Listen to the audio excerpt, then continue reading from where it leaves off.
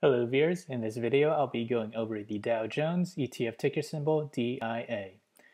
The Dow Jones is currently up 75 basis points and we have about 40 minutes left in trading.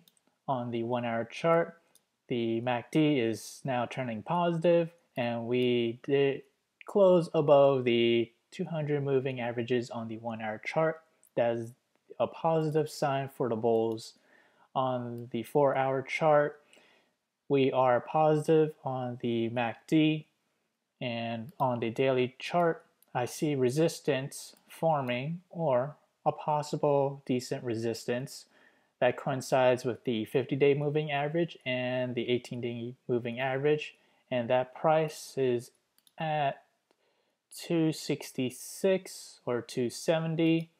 So I expect us to eventually reach at this resistance soon, and we may continue on down and touch the 200-day moving average once more.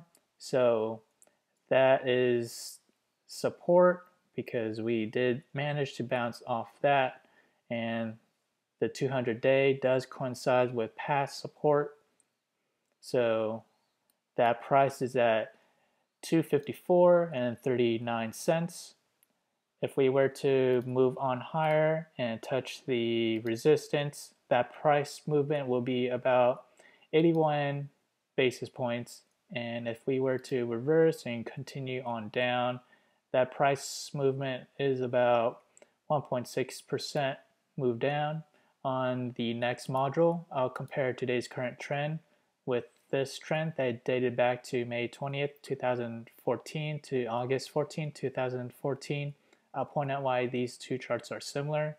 So what we have here in the beginning of the trend, we started off on or bottom of the Bollinger Band right here, and then we proceeded to move up higher on the trend. So let's move this, and then after touching the bottom Bollinger Band, we managed to stay above the middle Bollinger Band for several days, even 2 or 3 weeks, and then we proceeded to go right back down in a violent motion, and then we have action of it attempting to reach the middle Bollinger Band right here, and this will be our blue circle.